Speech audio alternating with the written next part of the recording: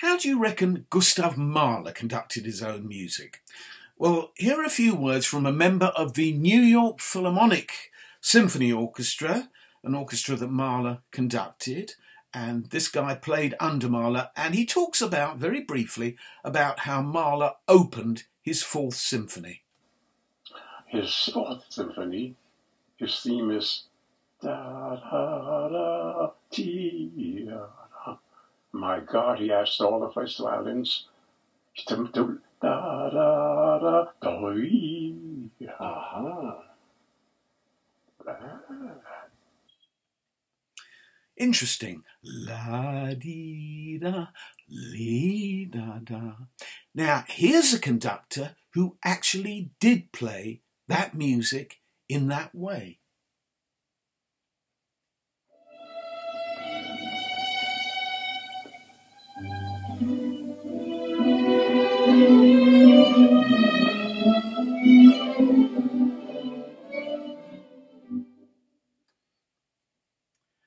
Now, that was the great Dutch conductor Willem Mengelberg, who was a friend of Mahler, a great interpreter of Mahler. He organised a Mahler festival in 1920 where all the symphonies were played. He repeatedly performed them outside of that context, including the Fifth Symphony, the First Symphony, the Fourth, as you can hear, the Ninth, the Eighth. And I would say that that recording of the Fourth, which you can get complete, is probably the most authentic interpretation of a Mahler symphony on disc. He also did the fastest version of the Adagietto, the first recording of it, in fact, about 7 minutes, which, when you consider that Bernstein and Hermann Scherchen took about 15 minutes, is pretty unusual. But it is supposed to be a love song, so I reckon it works pretty well. Well, what is special about Mengelberg as a conductor? Well, first of all, he trained his orchestra absolutely mercilessly.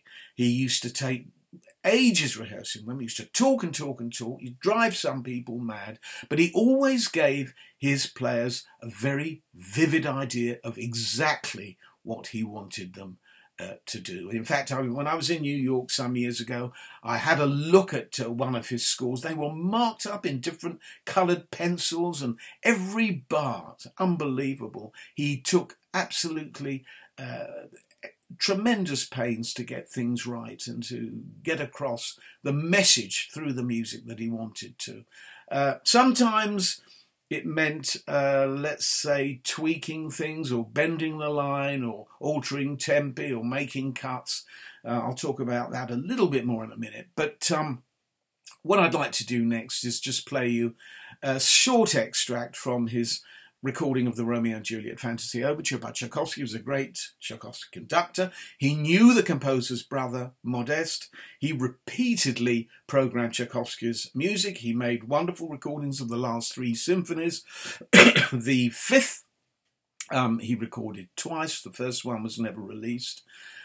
But I think the most magical performance of all is the Romeo and Juliet Fantasy Overture. Now, years ago, I remember reading in the Gramophone a review of a recording of that work. I can't remember whose it was, but the reviewer said, you know, a couple of nights ago, we sat down, me and a friend, we sat down and listened to Mengelberg's recording of it with the Concertgebouw Orchestra, and we were incredibly moved. Well, as you can imagine, it didn't take much of a prompt for me to go out searching for the Mengelberg recording, which I eventually found, and I was totally infatuated by the way the music was phrased, the drama, the incisiveness of the dual episodes, and the magnificence of the Concertgebouw Orchestra. To me, the love music has never been more passionately done. Igor Markovich gets close to it on his later Philharmonia recording, but to me, this one with the Concertgebouw is absolutely fabulous. So let me just play it for a little bit for you.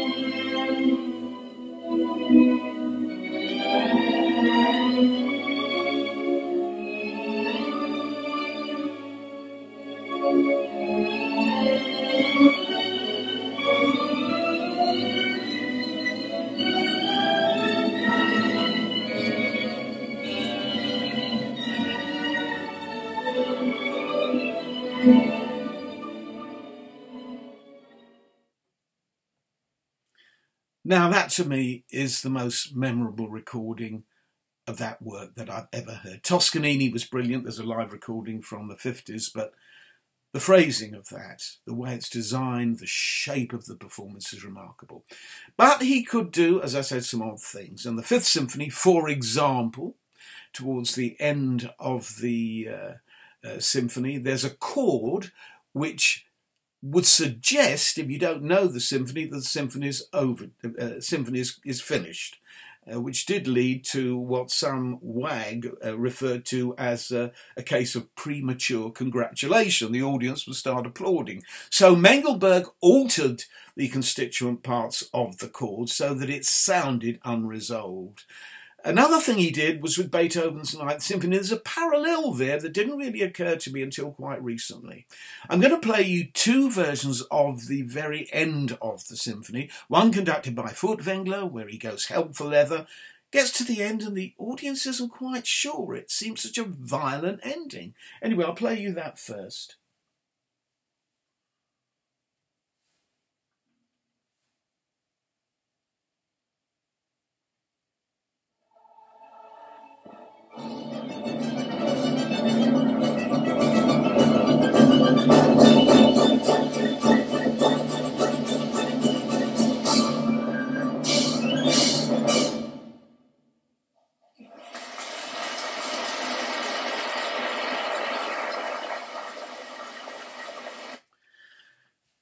Now that's Furtwängler's way with the presto ending of Beethoven's Ninth Symphony. Mengelberg obviously used to think, well, will the audience really know that the symphony is over? It seems such an abrupt ending. I've got an idea. I'm going to do something that I think will make them absolutely sure, and they will never be in two minds as to whether the piece is finished. So here's how he does it.